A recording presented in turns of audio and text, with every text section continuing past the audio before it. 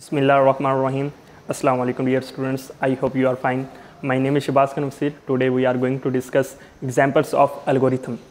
बेटा last lecture में हमने algorithm को डिस्कस किया था, उसके रोल को देखा था और उसके फॉर्मुलेशन को देखा था, उसके किरदार को देखा था कि क्या किरदार है इसका किसी भी प्रॉब्लम को सॉल्व करने के लिए। तो algorithm का एक बहुत अहम किरदार है किसी भी प्रॉब्लम को सॉल्व करने में। तो ये सब चीज़ें हमने डिस्कस की थी। आज हम कुछ एग्जाम्पल्स को देख के इसको मज़ीद अंडरस्टैंड करते हैं। सबसे पहले जो एग्जांपल इसमें मैंने लिखी है वो ये है कि find the some average and product of 5 numbers. हमने एक एल्गोरिथम बनाना है जिसका काम क्या होगा, उसने सम निकालना है, प्रोडक्ट निकालना है और एवरेज निकालना है। कितने नंबर्स का? 5 नंबर्स का। लेट्स स्टार्ट, अपने एल्गोरिथम को स्टार्ट करते हैं। सबसे पहला जो स्टेप होता है, क्योंकि एल्गोरिथम क्या है, हमारे पास एक स्टेप वाइज अप्रोच है किसी भी प्रॉब्लम को सॉल्व करने की। तो इसमें सीक्वेंस ऑफ स्टेप्स होते हैं, उन स्टेप्स को देखते हुए हम अपनी प्रॉब्लम को सॉल्व करते हैं। सबसे पहले स्टेप नंबर 1 लिखते हैं, अपना एल्गोरिथम स्टार्ट करते हैं। उसके बाद हम इनपुट लेते हैं। हमें इनपुट कहा गया था कितने नंबर्स लेने हैं, हमने 5 नंबर्स इनपुट लेने हैं। हमने 5 नंबर्स इनपुट ले लिए। n0 शो कर रहा है फर्स्ट नंबर को, n1 शो कर रहा है सेकंड को, n3 शो कर रहा है थर्ड को, n2 शो कर रहा है थर्ड को, n3 शो कर रहा है फोर्थ को और n4 जो है ये शो कर रहा है 5th नंबर को। ठीक है, ये 5 नंबर्स के हमने यूज़र से इनपुट लेनी है सेकंड स्टेप पे। थर्ड स्टेप पे हम क्या काम करेंगे, हमने सेट किया है सम। इट्स मीन सेट, मैंने लास्ट टाइम भी आपको बताया था जब मैंने फॉर्मुलेशन ऑफ एल्गोरिथम को डिस्कस किया था, उसमें मैंने बताया था हम सेट को इसलिए यूज़ करते हैं किसी भी वेरिएबल को डिक्लेयर करने के लिए, एक वेरिएबल को डिफाइन करने के लिए हम सेट का कीवर्ड यूज़ करते हैं।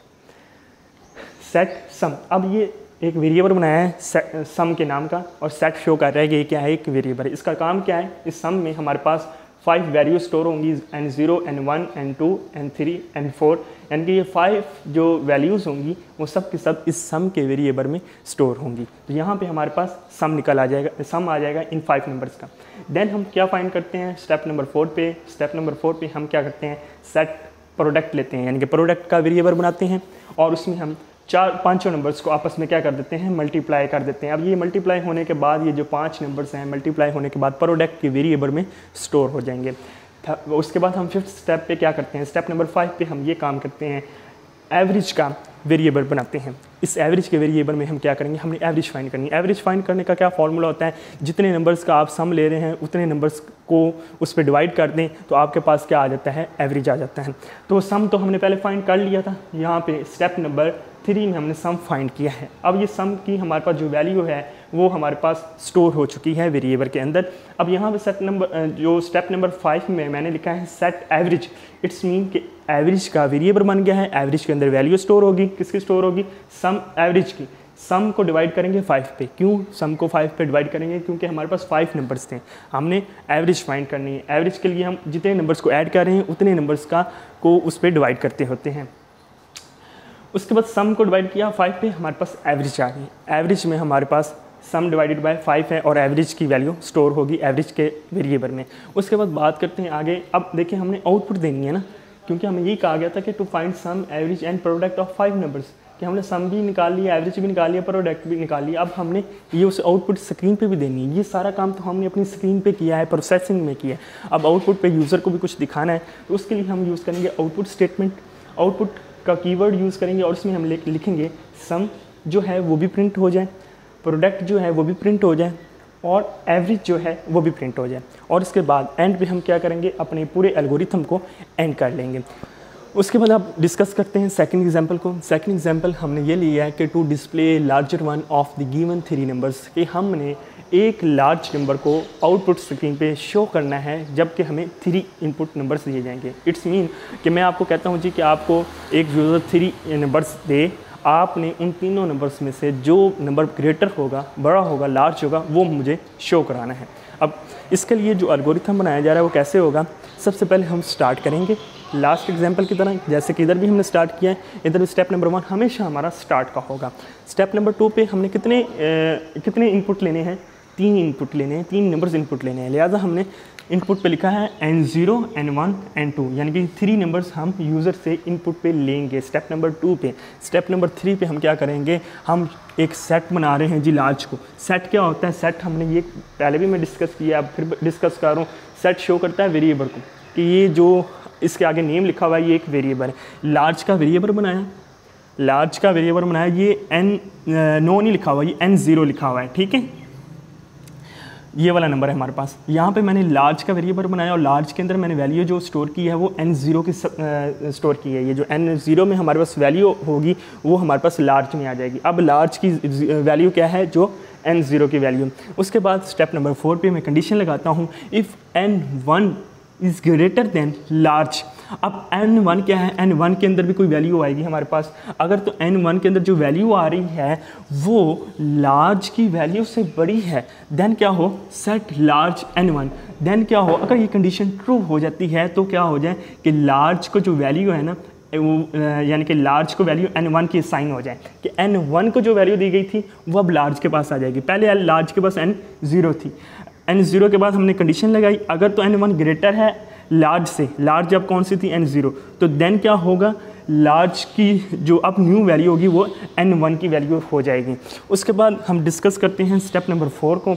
स्टेप नंबर 4 में हमने ये किया है कि if n1 greater than large, sorry step number 5 को डिस्कस करते हैं। स्टेप नंबर 5 पे हम ये कह रहे हैं कि if n2 is greater than large. अब लार्ज में क्या था, लार्ज में n1 था, ठीक है। अब अगर तो n2 बड़ा है n1 से या फिर लार्ज से, देन वैल्यू सेट कर दो, सेट लार्ज क्या है, n2। अगर तो ये कंडीशन भी ट्रू हो जाती है कि n2 ग्रेटर है किससे, n1 से, देन क्या होगी, लार्ज की वैल्यू हो जाएगी हमारे पास, n2 की जो वैल्यू होगी वो लार्ज वैल्यू हो जाएगी। तो फिर हमारा जो आउटपुट होगी लार्ज वो हमें शो हो जाएगी। और एंड पे जो स्टेप नंबर 7 है वो हमारा इस प्रोग्राम को एंड करेगा। इसकी मैं ना एक प्रोसेसिंग भी करवा देता हूँ। सपोज हम यूज़र से 3 नंबर्स लेते हैं, एक नंबर लिया है मैंने उससे 2, एक नंबर लिया है मैंने उससे 4, एक नंबर मैंने लिया है उससे 3, ठीक है। 3 नंबर मैंने यूज़र से इनपुट करवाया स्टेप नंबर 2 में। कौन सा, 2, 4, 3। सबसे पहले मैंने क्या किया कि मैंने लार्ज का वेरिएबल बनाया, उसको वैल्यू दे दी n0 की। n0 में क्या पड़ा था, n0 में हमारे पास 2 पड़ा था। लार्ज की वैल्यू उस टाइम क्या हो चुकी है, 2 हो चुकी है। आगे कंडीशन लगाते हैं स्टेप 4 पे, if n1 greater than large. अब n1 की वैल्यू क्या है बच्चे, l1 की वैल्यू बेटा हमारे पास है 4, ठीक है। लार्ज की वैल्यू क्या है, लार्ज की वैल्यू 2 है हमारे पास। अगर तो 4 बड़ा है 2 से, देन कर दो set large n1। Then large जो वेरिएबल ये वाला बनाया था इसकी वैल्यू क्या हो जाएगी, इसकी वैल्यू हमारे पास 4 हो जाएगी। क्लियर। उसके बाद स्टेप नंबर 5 को डिस्कस करते हैं। स्टेप नंबर 5 पे हमने ये किया है कि if n2 greater than large. अब लार्ज क्या था, 4 था। n2 क्या है हमारे पास, n2 हमारे पास 3 है। n2 क्या है, 3। अब यहाँ पे देखें कंडीशन रॉन्ग हो गई है। कैसे, 3 ग्रेटर देन नहीं है 4 से, ठीक है। लिहाजा लार्ज को वैल्यू n2 की नहीं जाएगी, इस लार्ज को ये वाली जो वैल्यू है ये नहीं जाएगी। अब लार्ज में हमारे पास ये कंडीशन रॉन्ग होगी, ये स्टेटमेंट आगे एग्जीक्यूट नहीं होगी, ठीक है, एल्गोरिथम में। तो फिर हम क्या करेंगे कि लार्ज में हमारे पास कौन सी वैल्यू पड़ी, अब n1 पड़ी। n1 में क्या था, 4 था, तो आउटपुट पे क्या शो हो जाएगा, हमें 4 शो हो जाएगा, ठीक है। उसके बाद लास्ट स्टेप हमने अपने प्रोग्राम को, फ्लो चार्ट को या एल्गोरिथम को, लास्ट स्टेप होता है हमारा एंड करने का, उसको हम एंड कर देंगे, ठीक है। इन 2 एग्जांपल्स में बेटा अगर आपको किसी भी किस्म की कोई प्रॉब्लम हो, कोई क्वेश्चन हो जो आपको बीच में इसका कोई भी ऐसी एग्जांपल या कोई भी ऐसा इसका स्टेप जो है वो समझ नहीं लगा, तो बेटा आप हमारे व्हाट्सएप ग्रुप में डिस्कस कर सकते हैं, हमसे पूछ सकते हैं। अपना ख्याल रखिएगा। आज की वीडियो में इतना ही। अल्लाह हाफिज़।